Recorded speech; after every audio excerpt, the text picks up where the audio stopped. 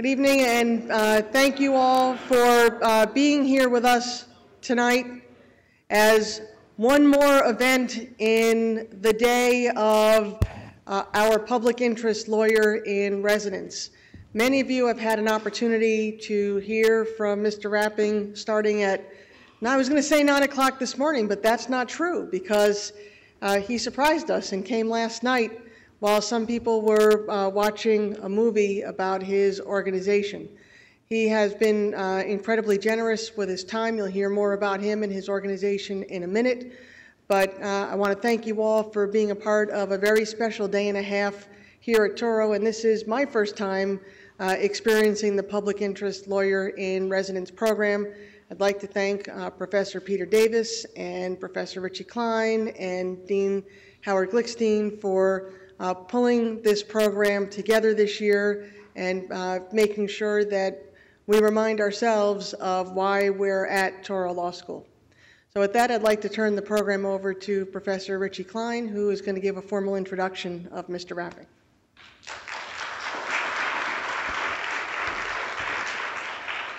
Well, one thing I just want to say sort of about the great timing of Jonathan Rapping being here. It's just a couple of weeks almost that we've, since we have approved the issuance of a certificate in the study of criminal law for students who emphasize criminal law courses during their years here, and they'll graduate not just with a JD degree, but also with a certificate in the study of criminal law. And for this semester alone, we've offered 4 new courses in criminal law. We have a course in environmental law, in cyber law, in criminal trial practice, and in professional responsibility, criminal ethics. So it really is a time when we're emphasizing all the more the study of criminal law and criminal justice. And it is an absolute delight to have someone who's a hero for many of us in the criminal justice system. Jonathan Rapping started working right after law school for 10 years at the Public Defender Service in Washington, D.C., which is certainly one of the top defender organizations in the country. After 10 years, he went to Georgia to direct their training program for public defenders. Then he instituted the Southern Public Defender Training Center, which now is referred to as Gideon's Promise. Some of the things that he said today, and he talked to my criminal law class as well as to a lunch of the faculty, just sort of have hit me in such a hard way because they're just so moving and they're such truths. And one of the comments that he made, this was during the criminal law class at lunch, was that some of the people he knows who are most fulfilled with their lives are lawyers. And some of the people that he knows who are the least fulfilled with their lives are lawyers. And that was, in part, his making the point how terribly important it is for people to have work and to do work that really means a lot to them. And certainly Jonathan Rapping, who's devoted his life to the cause, to the really very difficult struggle to fight for quality, effective assistance for the poorest of the people in this country and those who sort of so rarely get a shot at anything. And Jonathan Rapping has been struggling to get more resources at the time when governments at all levels are cutting back in funding for this most important kind of work. The right to an effective assistance of counsel is absolutely basic. It's basic to people having their Fourth Amendment right. You're not going to have a protection against an illegal search if you don't have an effective counsel who's going to be arguing that the search was illegal. You're not going to have a protection against a suggestive lineup procedure unless you have that effective counsel. You can be sentenced to what constitutes cruel and unusual punishment because the sentence is so excessive without the effective counsel. There can be false testimony unless you have an effective counsel who's done all the work necessary to cross-examine some witnesses who might be lying. You're not going to be protected against that fabricated testimony. And I really do think that it's the criminal defense lawyer, in part, who's most involved with the enforcement of our Constitution on a very basic day-to-day level. It's the criminal defense lawyer who's fighting for the constitutional rights of, to some extent, those people who simply need it the most. the preamble to the Model Rules of Professional Conduct. The very first part of the preamble of these model rules states that lawyers have a special responsibility regarding the quality of justice. And I'm absolutely delighted and honored to welcome someone who's just devoted his life to that fight for the quality of justice. So.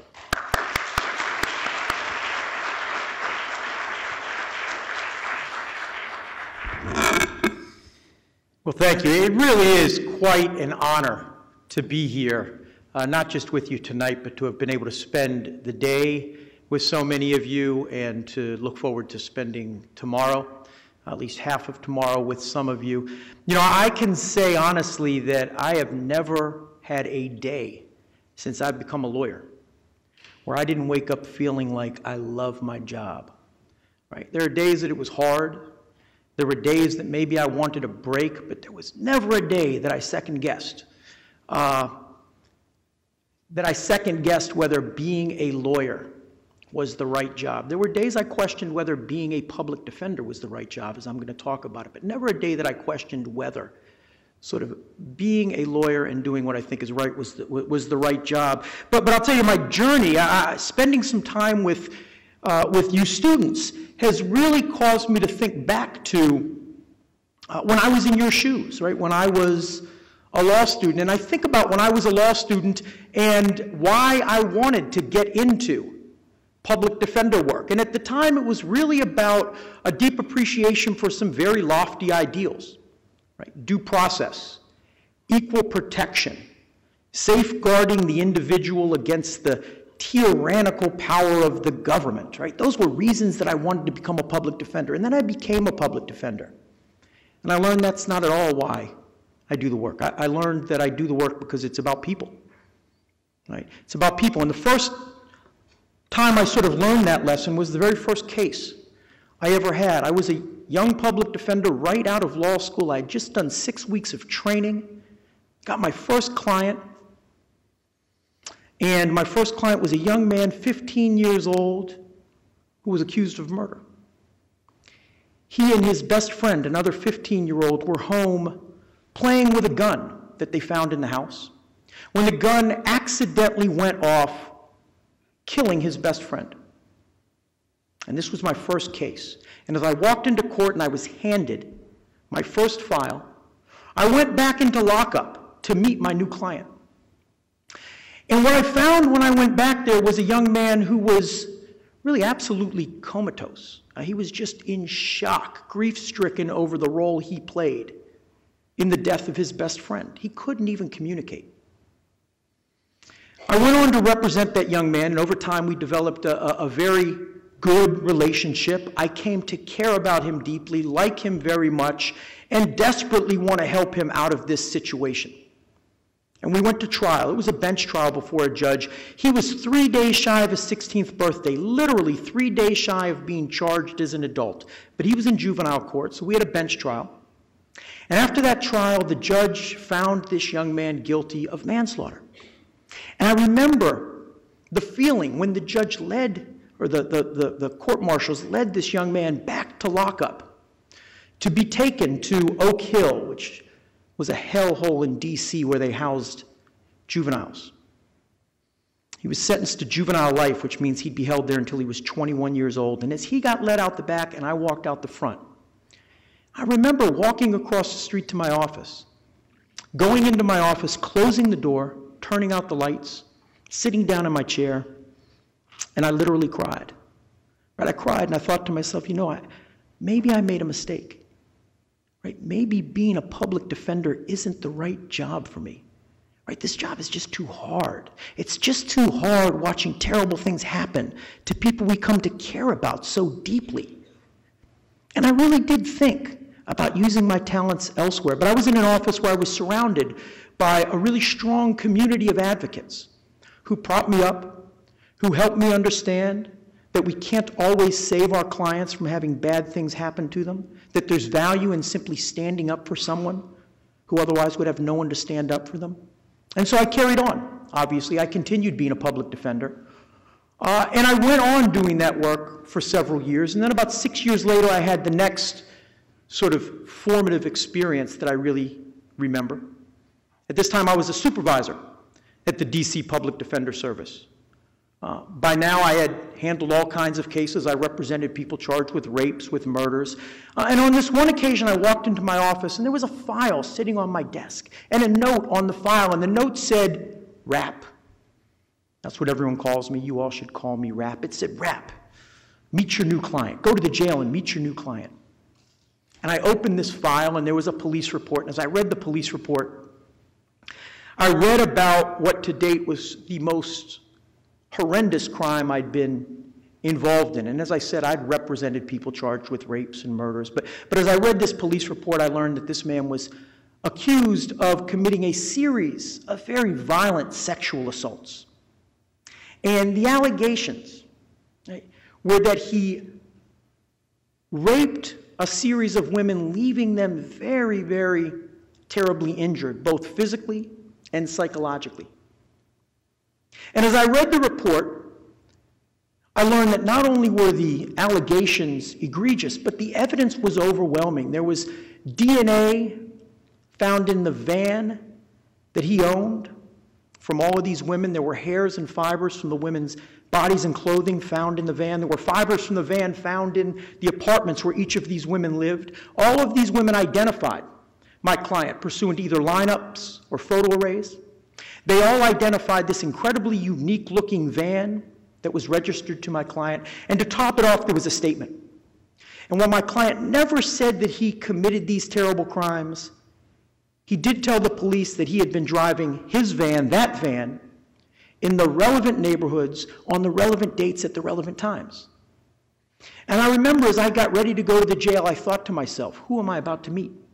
You see, for 6 years, I represented people charged with all kinds of crimes. And what I came to understand, right, what I came to understand is that while it's easy for us to label people based on the worst 5 minutes of their life, it's easy for us to label people robbers or burglars or rapists or murderers. No one is the sum total of the worst 5 minutes of their life.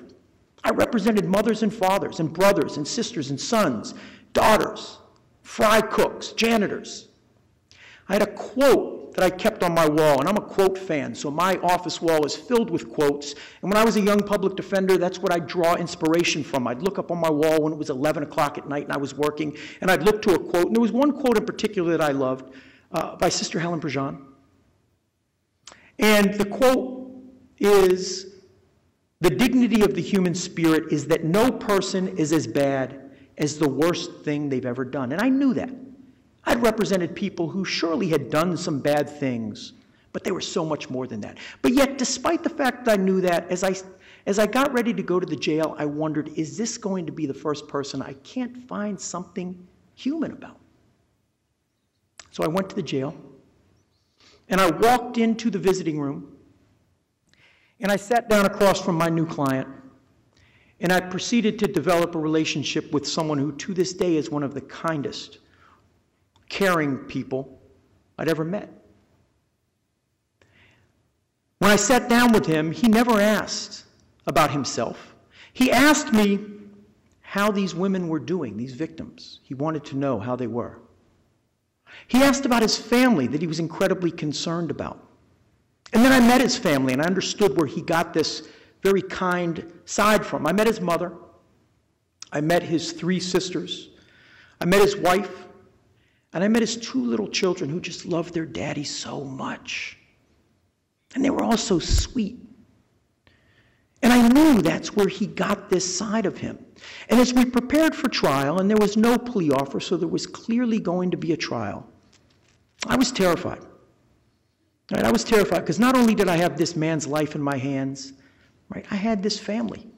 I had these people who cared about him depending on me. And we went to trial, and the trial lasted about 3 weeks. And the jury went out, and they were out for a day, 2 days, 3, and I started getting optimistic. 4 days. And then the jury came back. And I remember standing there with my client, Mr. Jones, and the jury foreperson stood up to announce the verdict, and the jury foreperson said, "We, the jury, find Mr. Jones guilty of each and every count. The judge sentenced Mr. Jones to 85 years to life. He was 40 at the time. He literally will never see the streets again. And I remember walking out of that courtroom having that feeling that I had 6 years earlier, right? Maybe I'm in the wrong profession. This job is just too hard. It's too hard. Seeing terrible things happen to people you come to care about so deeply.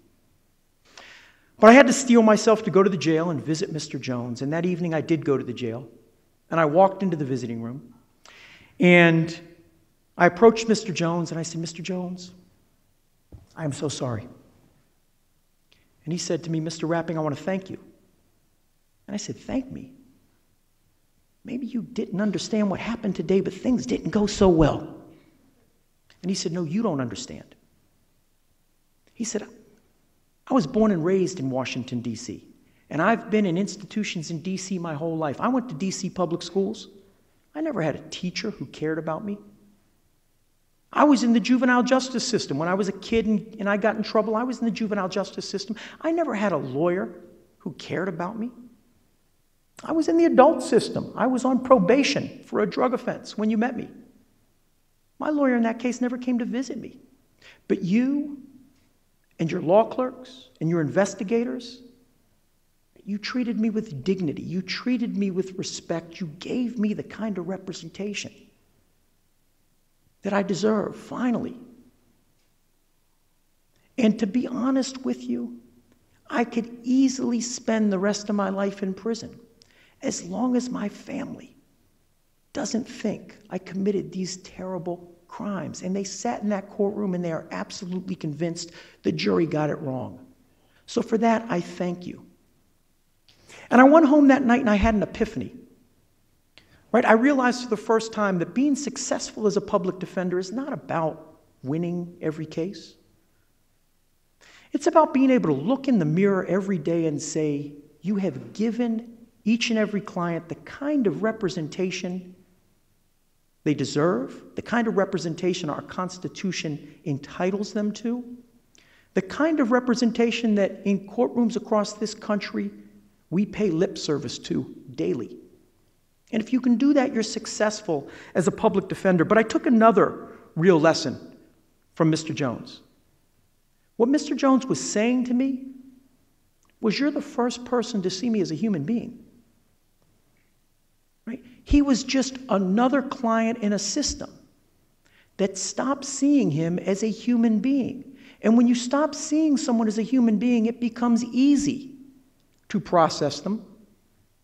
It becomes easy to discard them. And so he was thanking me for that. The stories I like to tell are not about innocent people. I think those are important stories, but I don't think they're ambitious enough. Because our system insists that we give dignity and representation to people regardless of whether they've done something bad or not. As lawyers, we have to remember that.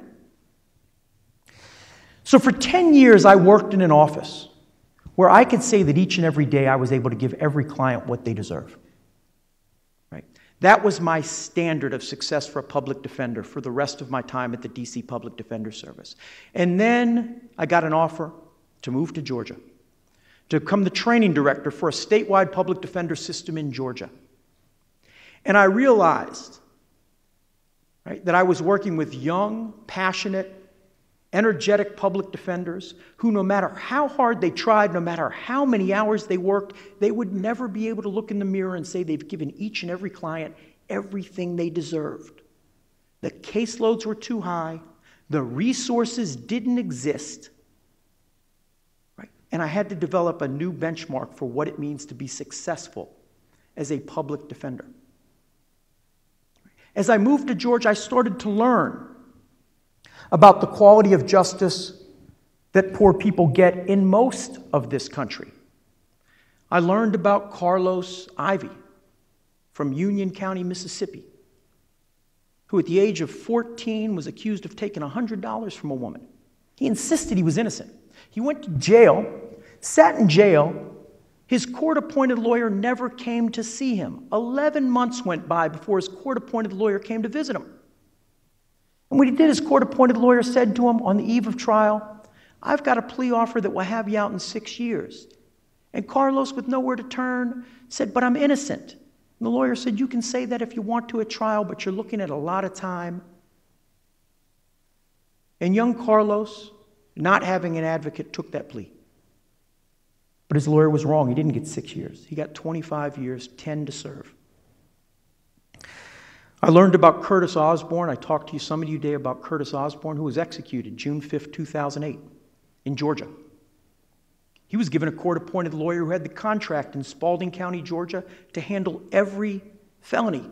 There were some years that he would handle as many as 900 cases. And that was his part-time job because he also took retained cases to help pad his salary. And he represented Curtis Osborne on a capital murder. Curtis Osborne was convicted. He was executed. And after he was executed, it came out that his lawyer told another client, "I had a plea offer that would have spared Mr. Osborne's life, but I didn't give it to him because in my mind, that little N deserved to die." That was his advocate. And then I went to New Orleans. And when I went to New Orleans, it was the most shocking thing I'd ever seen. I walked into a courtroom in New Orleans for the first time, and it was just pure chaos. There were people in suits everywhere. You didn't know who the defenders were. You didn't know who the prosecutors were. You knew who the judge was. He was in the robe up on the bench. You knew who the accused were because they were in orange jumpsuits shackled along the side. And the judge started calling cases, and the processing began. And the judge would call a name, and a voice would come up from the suits, and you didn't know what suit the voice was attached to. But no one in a suit ever stood next to anyone in a jumpsuit.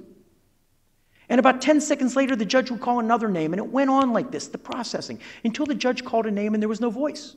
And the judge turned to the orange jumpsuits and said, "Is Mr. So-and-so here?" And a man stood up. And the judge said, "Where's your lawyer?" And the man said, "I haven't seen a lawyer since I got locked up." And the judge said, "How long have you been locked up?" The man said, 70 days. The judge said, "Thank you, sir. Sit down," and went on with the processing. And what was more shocking to me than the fact that a man had been locked up for 70 days without a lawyer was that no one in that courtroom was fazed. Not the judge, not the prosecutors, not the defense attorneys. See, they had become accustomed to that quality of justice for poor people. And it was then that I got the idea to start this organization, Gideon's Promise. Right? And the idea behind Gideon's Promise was to develop a community, a generation of public defenders who understand what their clients deserve, who have some tools to try to give their clients what they deserve, and who have some strategies to resist the pressures to process people. And for those lawyers to go into courtrooms across the region and push the systems to live up to their highest ideals. And that was the start of Gideon's Promise. But really, in essence, I think what our lawyers do more than anything else is they simply work every day to inject a little bit of humanity into a system that's lost its humanity. And if you think about our criminal justice system, we have always been a system that has defined some as the other, some as the outsider, some as the them. And when you define a group of people as the them, it becomes easy to do horrific things to them. Go back in time 100 years, where I live, in Georgia, in that part of the country. Think about what justice was for people who come from the communities that so many public defenders in the South represent. Right? It was an accusation, a tree, a noose. You couldn't do that to other human beings unless you stopped seeing them as human beings. Right? Up until the middle part of the 20th century, chain gangs. You couldn't do that to other people unless you stopped seeing them as human beings. Today in Arizona, Sheriff Joe Arpaio dresses inmates in pink underwear to humiliate them, to strip them of any shred of humanity they have left. And people vote for this sheriff. You couldn't do that unless you lost sight of the humanity of these people. 2.3 million people behind bars, in cages, small, 6-by-6 cells. Violent, dangerous. You know, there was a strike at Pelican Bay, a hunger strike at Pelican Bay Prison this summer, where inmates there refused to eat. They would rather die than be subjected to the conditions that we forced on them. We couldn't do that to people unless we lost sight of their humanity. And I know there's a class here tonight, Professor Kaufman's class, right, on civil liberties during a time of terror. And it's appropriate that you're here because in this time of terror, right, we've created a whole new world of other.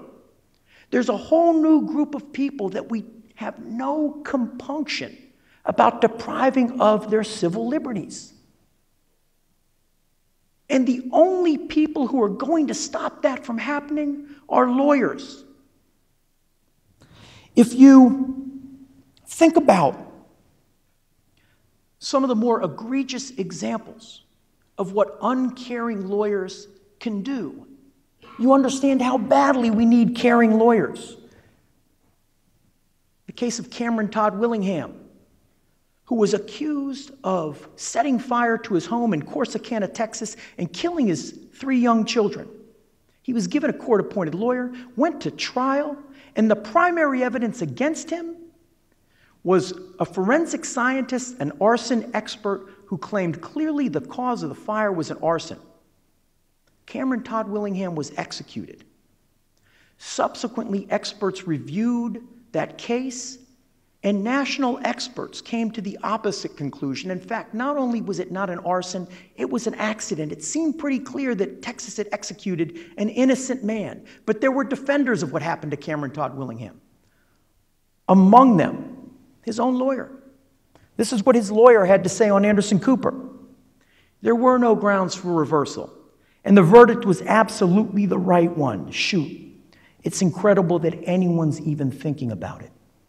And when asked about the other people he represents, this is what he had to say. Most of the time, they're guilty of sin. Imagine being appointed a lawyer who feels that way about you before you've had your day in court. And it's not just the South. Go north to Michigan, the case of Eddie Joe Lloyd. Eddie Joe Lloyd was accused of raping, kidnapping, and murdering a young girl on her way to school. He was given a court-appointed lawyer who didn't do anything in his case and withdrew 6 days before trial.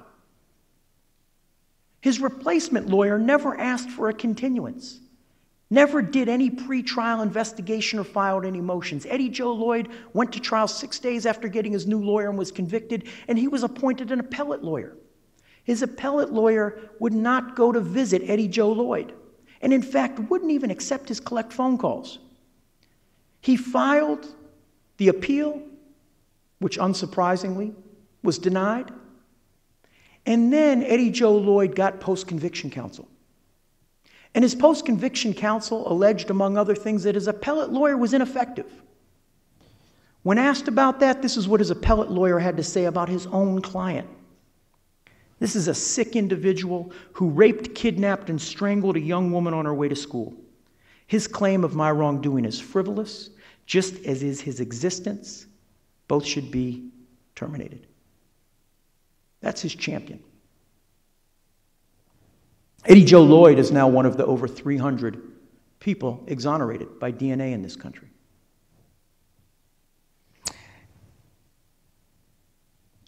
I've been saying all day long, and I say it everywhere I go, this is a civil rights issue.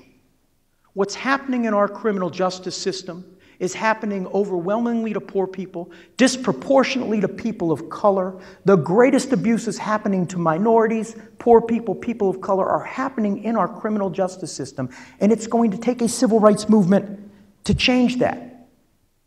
I work with a group of lawyers who struggle against overwhelming odds to change that. And the most common phone call I get is from the young lawyer who says, "Rap, I think I need to quit. I think I need to quit because I've been to Gideon's Promise. I understand what my clients deserve, and I can't give it to them. I feel defeated." And I always share with them the takeaway from a wonderful book I read called Freedom Summer, written by a man named Bruce Watson.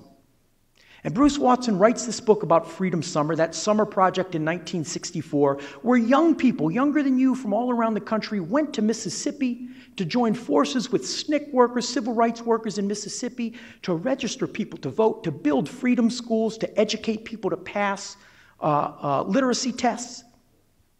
And he tells the story through their own words because he interviews them. And what you learn through this book is that these young people went down there thinking they could change the world, and their families told them, "You're wasting your time."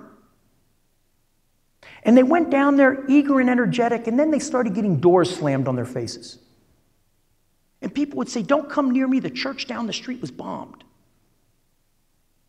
And so they started getting discouraged. And you could tell through the interviews, they start wondering as the summer goes on whether they're wasting their time, whether they're making a difference. And Bruce Watson fast forwards 40 years to an interview with Congressman John Lewis. And Congressman Lewis says, "You know, if it weren't for Freedom Summer, Barack Obama would not be in the White House. And regardless of your politics, it is a milestone to have an African American in the White House. I don't know that anyone in 1963 would have envisioned that happening in their lifetime."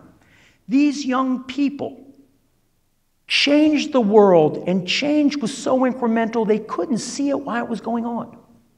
And I say to our lawyers, every day you go into court and you stand up, and you say this isn't right. You say if anyone in the courtroom is gonna stand up and say, "I'm not taking it," it will be me. You're changing the world incrementally. Right? I was sharing with Professor Klein's class earlier today a snippet from one of my favorite documentaries, The Jewish Americans. And in that documentary, they interview a rabbi named Rabbi Rachel Cowan. In The Jewish Americans, it's about the Jewish experience in America, but there's a segment in there about the Jewish experience with the civil rights movement. And Rabbi Cowan was one of those young people training to go to Freedom Summer on June 21st, 1964, when word came up to Ohio that 3 civil rights workers, Schwerner, Goodman, and Cheney, 2 Jewish, 1 African American, disappeared. We now know later that summer they were found murdered. And the people who ran the training camp said to these young folks, "We can't guarantee your safety. If you don't want to get on the bus, you don't have to get on the bus." And Rabbi Cowan called her mother and said, "Mom, what should I do?" And her mom said, "Baby, don't get on that bus." She said, "But Mom, 20 years ago, our family, members of our family perished in the Holocaust. And if some of those Germans had just gotten on that bus, maybe they'd be here today." And she got on the bus. She signed her will, and she got on the bus. Right? And throughout our history, young people have joined movements to address challenges. Right? You don't have to do it as a criminal defense lawyer. Right? There was a time in this country when young children worked 16-hour days and lose limbs, and lawyers helped, right, change the child labor laws. So we can't do that anymore. There are plenty of problems in our society that we need lawyers to help fix. Problems like homelessness, right? Problems like healthcare, problems like immigration reform. Right? There's a place for lawyers. There's a need for lawyers. I want to share with you, this is my favorite piece of artwork, and it's a painting by a man named Frank Wu, and it's just titled Indifference. And it's these mechanical legs just walking by a homeless veteran curled up in a fetal position. Right? And we all look at that and we understand it. It tells us that all of us, every day, we walk past so much misery, so much poverty, that we begin to get desensitized to it. The other day I was walking down the street with my 2 children, 5 and 9, and we walked past a homeless man who said, can you spare some change? And I just kept walking, and my daughter tugged on my shoulder and said, "Daddy, doesn't he need your change more than you?" And it's a reminder, right, that we lose that sensitivity that we bring into this world. And I love that because as lawyers, we walk into courtrooms every day, and if we're paying attention, we will see lawyers doing this every day. Ignoring, becoming desensitized to injustices in the criminal justice system. Maybe it's not the same as Cameron Todd Willingham's lawyer or Eddie Joe Lloyd's. It's subtle things, like maybe not filing that motion because you don't want to anger the judge. Maybe not fighting as hard as you could fight. And it's subtle. but it begins to build. And the words that go with that painting are, when we walk past a homeless person, ignoring them, we lose a little bit of our humanity.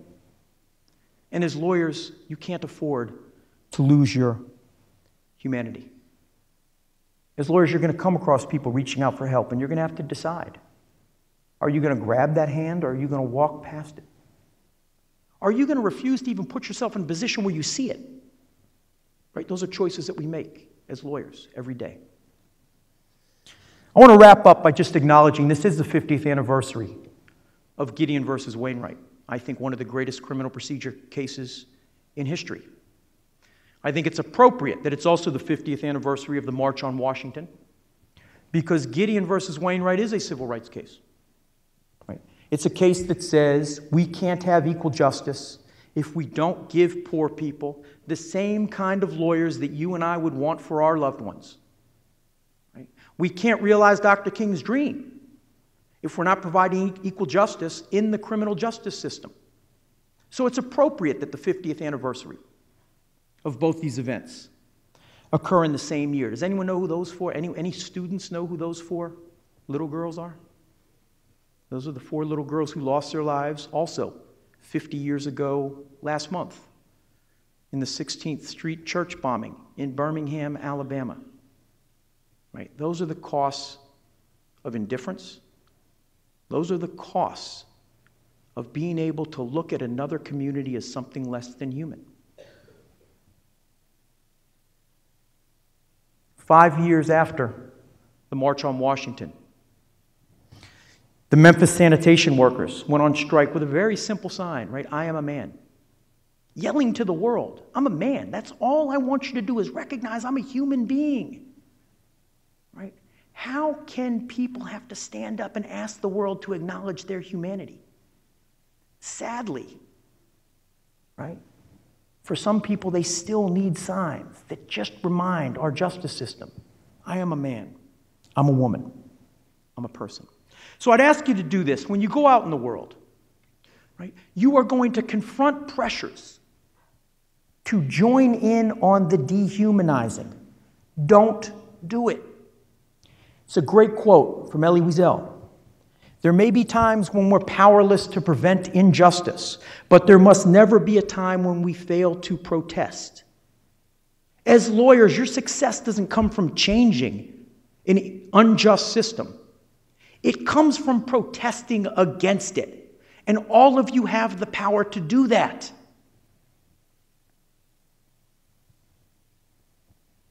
The Talmud. I'm going to end with a story from the Talmud.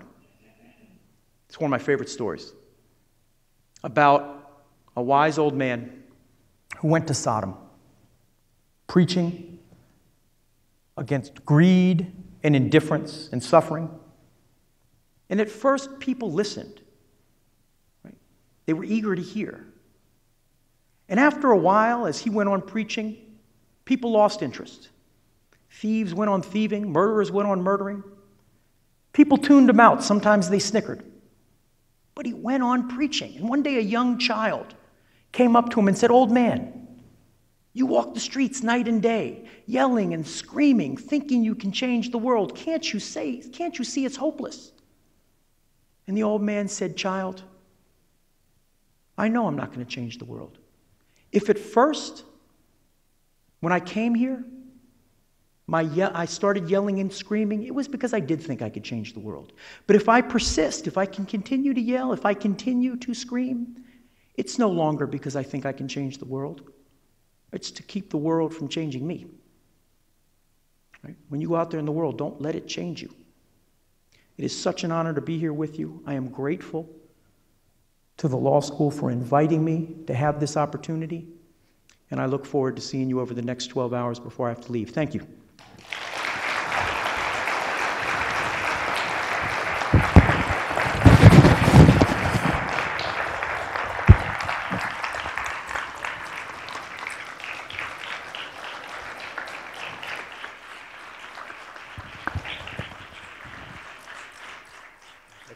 Oh, sure.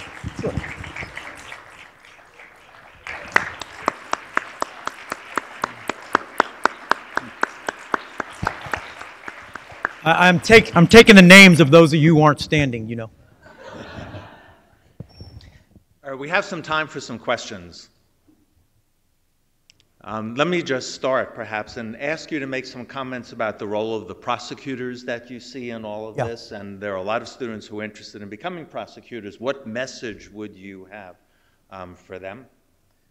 I mean, I really do think, well, I guess I'll come up here and say, look, I really think the message is the same. I think you have to be aware of what justice is. And as prosecutors, you are also going to face pressures, just like the defenders I described.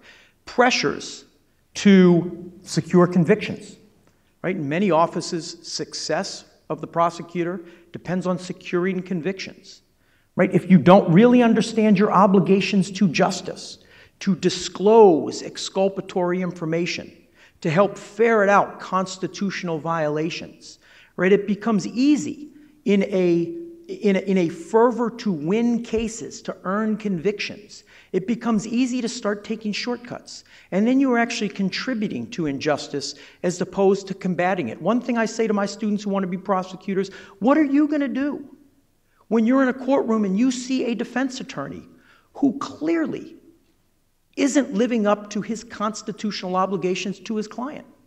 As a minister of justice, is it your job to take advantage of that? Or is it your job to speak up and make sure that person gets the representation that they deserve?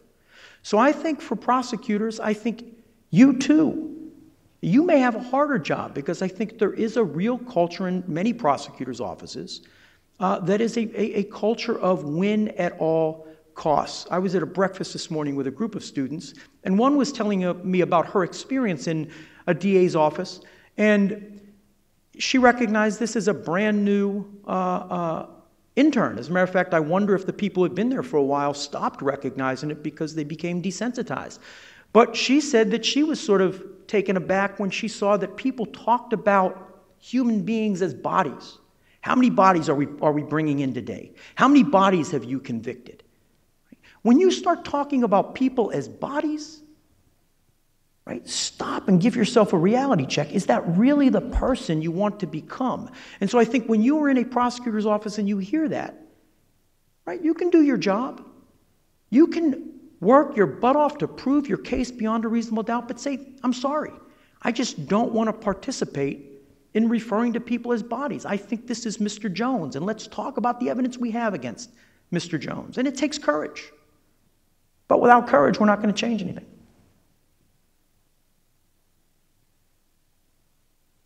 In the green?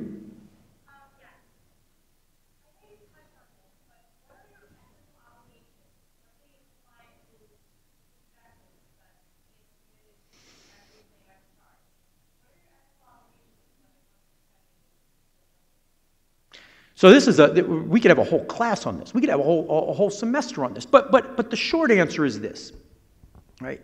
I assume your rules of professional responsibility mirror the model rules, and there's a rule 3.3 that requires that you act with candor towards the tribunal. You can't lie, right? But you also, under Rule 1.6, cannot divulge to anyone anything you've learned from your client, and you have an obligation to represent them, right, as zealously as you can. And so you have an obligation to point out every hole in the state's case. Right? If there is evidence, right, that you do not know to be untrue, that suggests a defense theory, you have to consider that and decide whether that's the best way to go. But you've got to very zealously represent this person and argue all the reasonable inferences from the admissible evidence.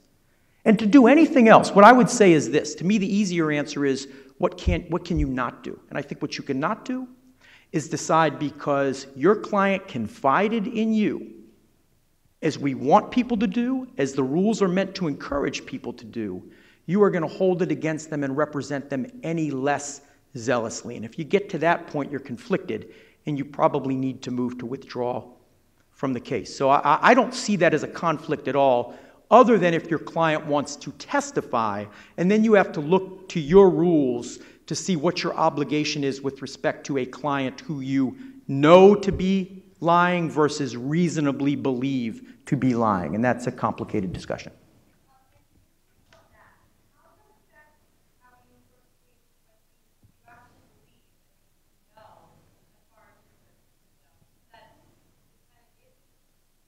is innocent?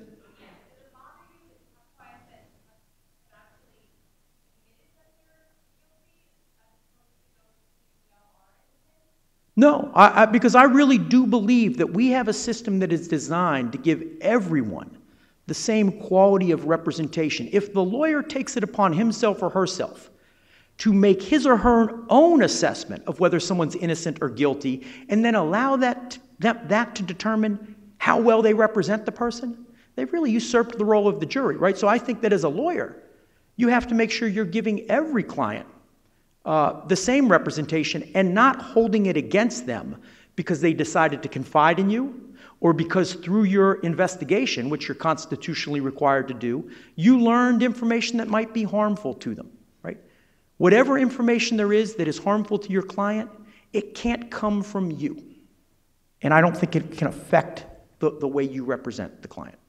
Other than you have to make sure that you behave ethically, right? And again, you have to look at the rules and make sure you're not doing anything unethical in your zealous pursuit to represent your client.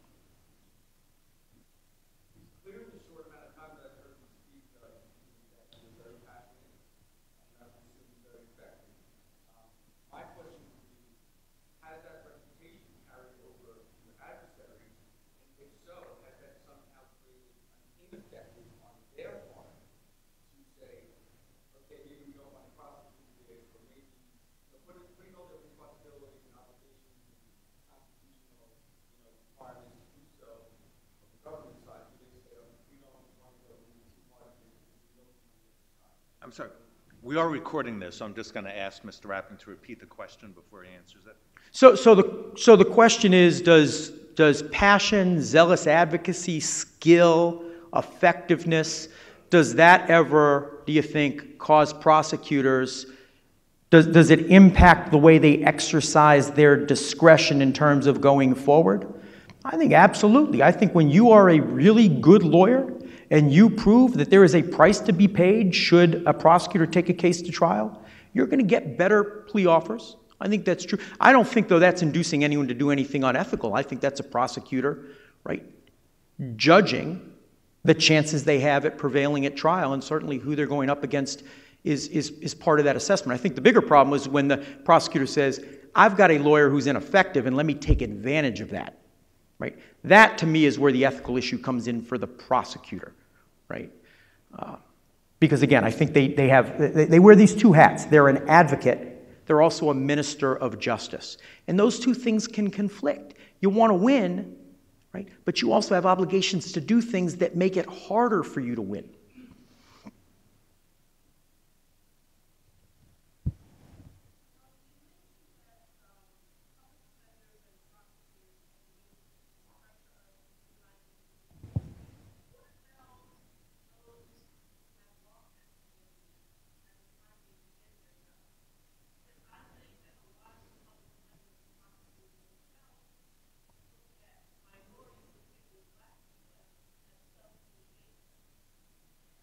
Well, so the question is, I talked about how the criminal justice system can drive even the most passionate and effective people to lose a little bit of their humanity over time.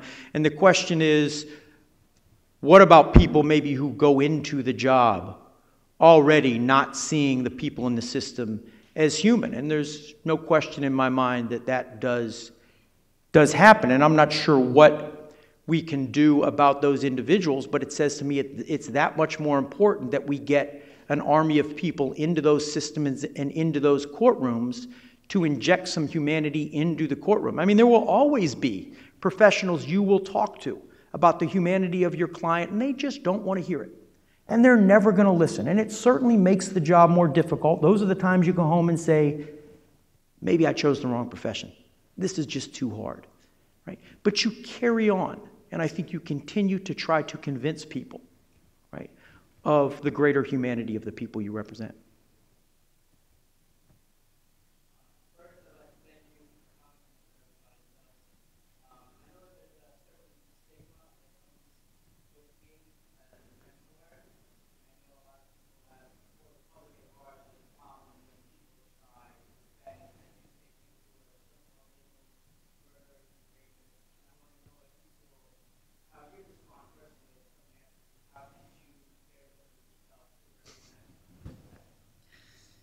You know, when I started as a public defender, so the question was, there's a real stigma associated with representing people who are accused of bad things, and any public defender has dealt with, any defense attorney has dealt with the question, how can you represent those people and how do you answer it is generally the question.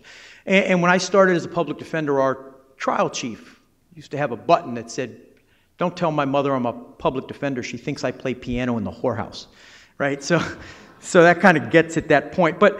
But there is, again, I have a lot of thoughts about this. There's a wonderful book that just came out, written by two law professors, Monroe Friedman, who's here at, I believe, Hofstra, and Abby Smith, who's at Georgetown, called How Can You Represent Those People? And it's a series of essays by some really thoughtful defense lawyers, and I would look at it. But one thing I was saying to Professor Klein's class today is in our training program, we teach this model that was developed by a training director in Kentucky, Jeff Shear, a really creative training director. And he has come up with this thing he calls the motivational triangle. All right? And let me do this quick game with you. I'm going to say 3 quotes, and I want you all to I want you to think about these 3 quotes, and then I'm going to ask you to raise your hand, right?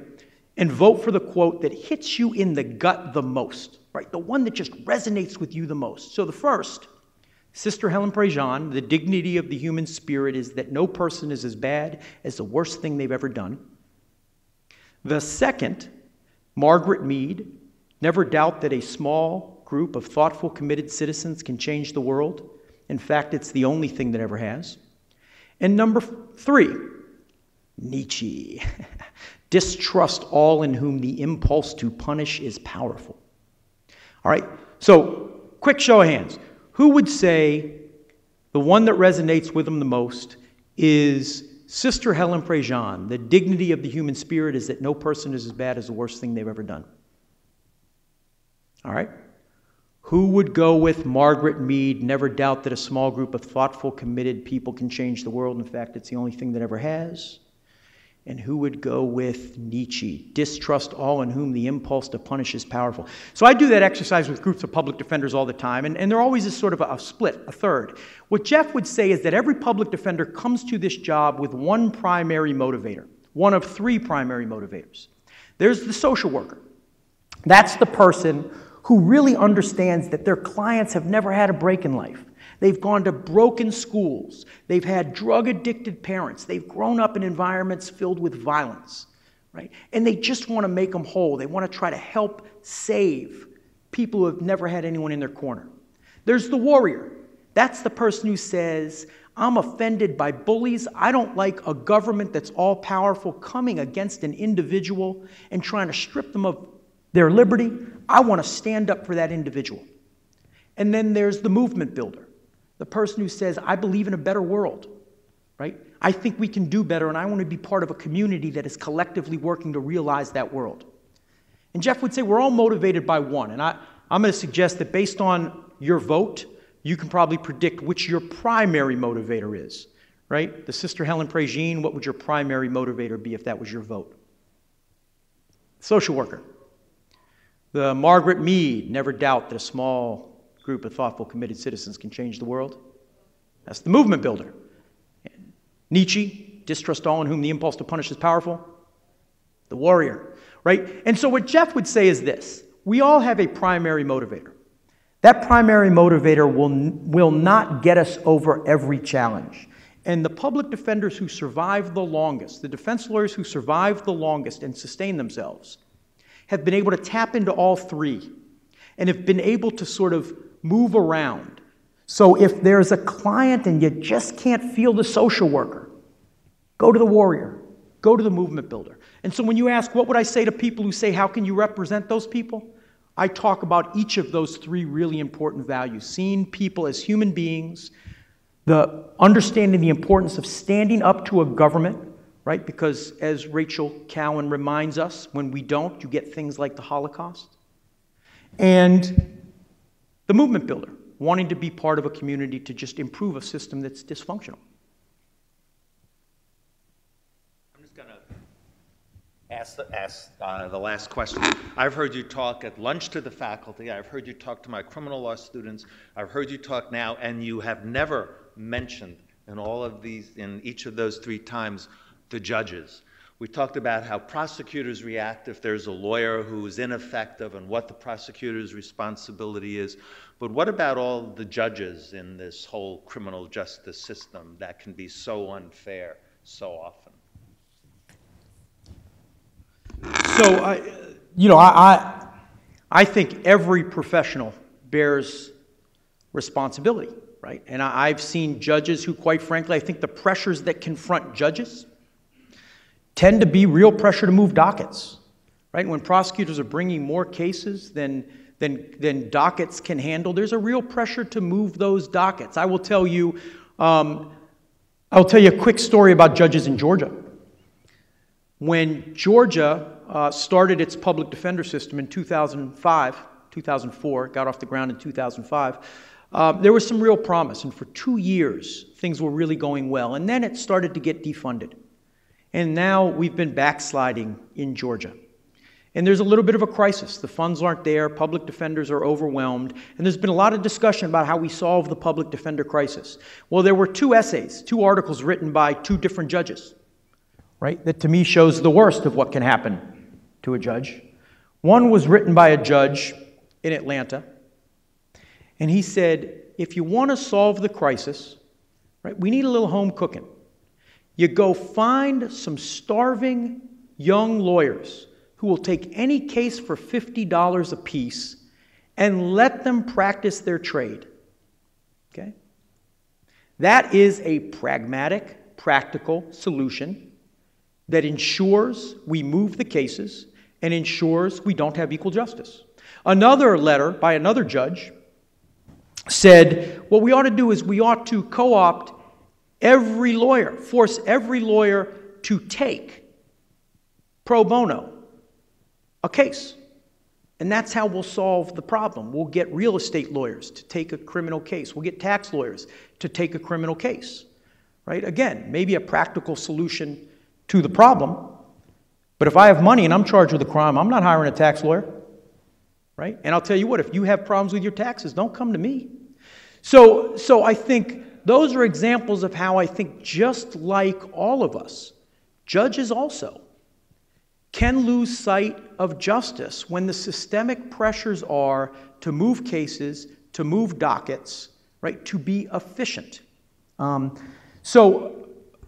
Yeah, I didn't mean to let anyone off the hook or necessarily to put anyone on the hook, but just to speak to what I see as a crisis that shapes all of us, even those of us who are incredibly well-intentioned. And we just have to be conscious of it, or we'll end up being someone we don't recognize.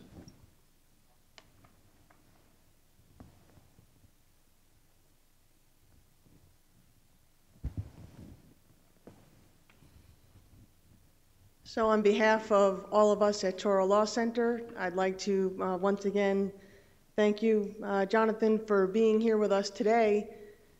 And I think as I was sitting here and listening again today, I kept thinking, you know, everything that we read in the Wall Street Journal and the New York Times, in the law papers, we're bombarded with this notion of somehow there's an oversupply of lawyers. And as I'm listening to this again today, I'm reminded that we have an undersupply of lawyers who are really committed to justice. And I think that we are fortunate that you are here to inspire us and to move us, and again to remind us why we're here. And so on behalf of Touro, we have a tradition of giving our public interest lawyer in residence a nice bowl. And this says, Touro College, Jacob D. Fuchsberg Law Center, Distinguished Public Interest Lawyer in Residence, Jonathan Rapping, October 9th, 2013.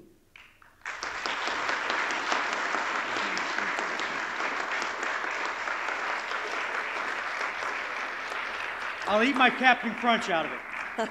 Thank you so much. No, thank you. Thank you all for coming.